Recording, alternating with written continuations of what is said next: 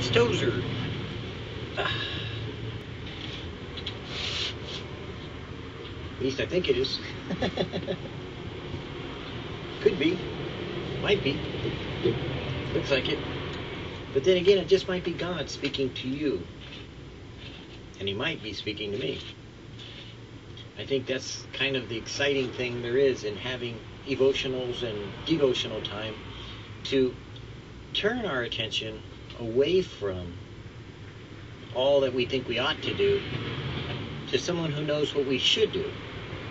Now, God will never make you do anything you don't want to do, although He may change your attitude and cause you to do that which you should do. But the preferential way is to seek His face, to hear His voice, to walk with Him each day, and to learn to choose to set aside some time to hear what God might say. It just might save your life one day. And that's for sure.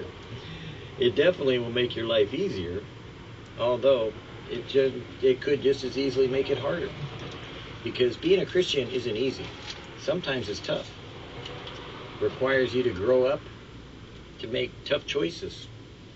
Because anyone can have a Christian religion, but not everyone has a relationship with Jesus. And a lot of people know Him as Savior, but not everyone knows Him as Lord. The profane man, he rules out God completely.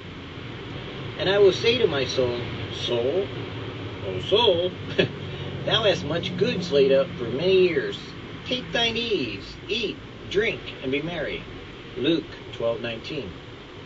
The profane man, in today's profane generation, has come to the conclusion that he alone is important in this universe. Thus he becomes his own God. He dotes on things, secular things, until he mistakenly assumes that there is nothing in the universe but material and physical values. It is sad but true that a great and eternal woe awaits the profane and completely secular man, whose only religion is in the thought that he probably is not as bad as some other man. I think that there is an Old Testament portion in the book of Job that fits modern profane man very well. Woe is me that I was ever born, that my mother ever conceived me. Let the stars of the twilight of the night be as darkness. Oh, that I might have been carried from my mother's knees to the grave, where the wicked cease from troubling, and the toil-worn are dressed. Only the darkness of judgment remains for the self-sufficient and completely secularized man, who has ruled out God out of his life, and out of his business, and out of his home, and out of his world. I am thinking particularly of those who give lip service to the church, and in some mental assent to religion, but who have forgotten that they were created, that they have a responsibility to God, that they have ignored Jesus Christ, ignored His presence, ignored His voice, ignored His light, and consistently ignored His word. Ouch! I don't know what's gotten into Tozer the last few days, but wow. How sad it is to think of those people who, I know there's probably more people that think there are more unrighteous people than there are.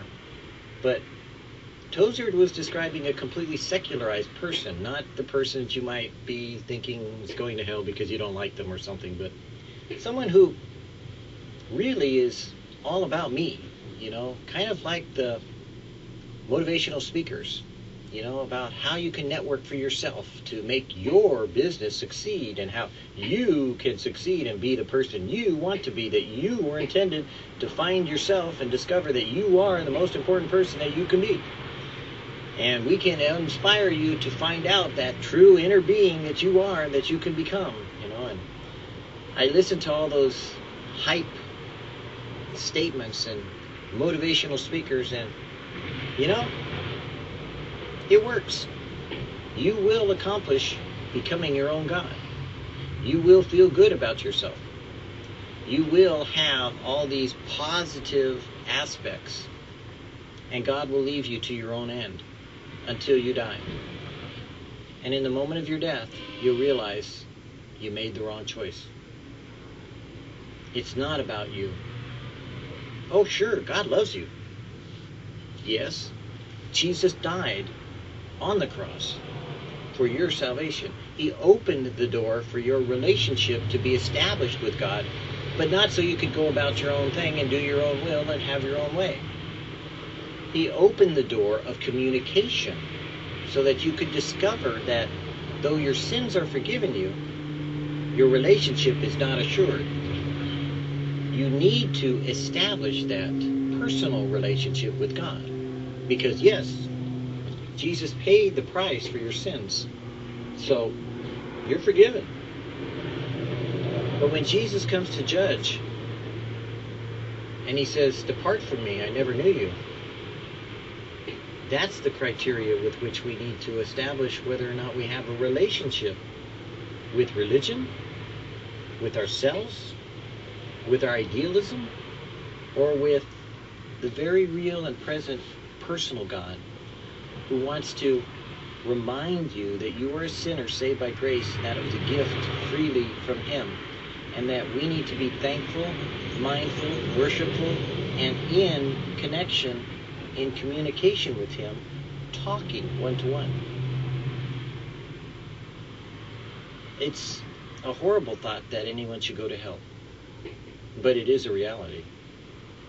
It's a devastating fact that we could prevent it if we live up to what we say we believe in, and we don't promote a religion that's based on works, but we exercise a relationship that demonstrates the power of God, not just by gifts of the Spirit, but by the reality of love, the manifestation of peace, the abundance of joy in the midst of the trials and tribulations that you see all around you today, right now, in your world and in your circumstances, because the ungodly are watching you.